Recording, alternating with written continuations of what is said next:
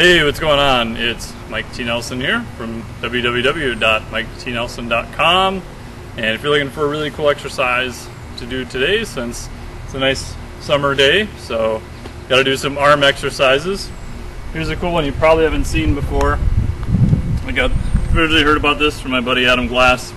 So it's called the plate curl. So instead of using a normal dumbbell, which is a good exercise, you're actually going to use a plate. So a lot of you may not have dumbbells.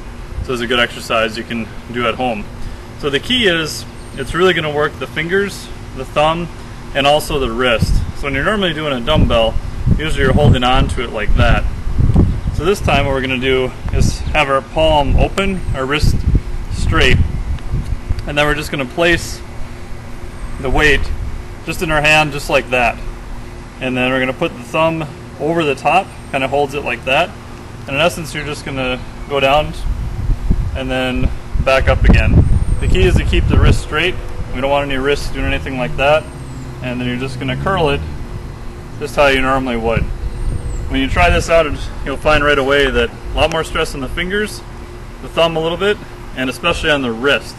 So a lot of times these are really weak points for people. It's actually the fingers and also the wrist. So this works really good for that. Most people, when you start, let's start out with a 5 or a 10. You can actually put two 10s on top of one another. So a 10 here, wrap your thumb over the top, that'd be for 20 pounds. And you can also go up to just a standard 25-pound plate. Even going up from 20 pounds to a 25-pound plate, because of the change in leverage, it's actually pretty hard.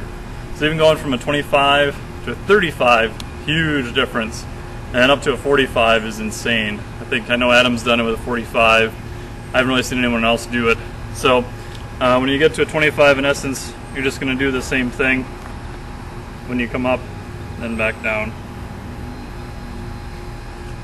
And you'll find when you stall out on it, what happens is the wrist ends up kind of going like this, and you won't be able to do it anymore. So real quickly, that's how you do plate curl. So if you're looking for, trying to get out of the sun here a little bit. So if you're looking for exercises to do, especially to work the grips and your hands, wrist, and also your biceps all at the same time, try doing a plate curl.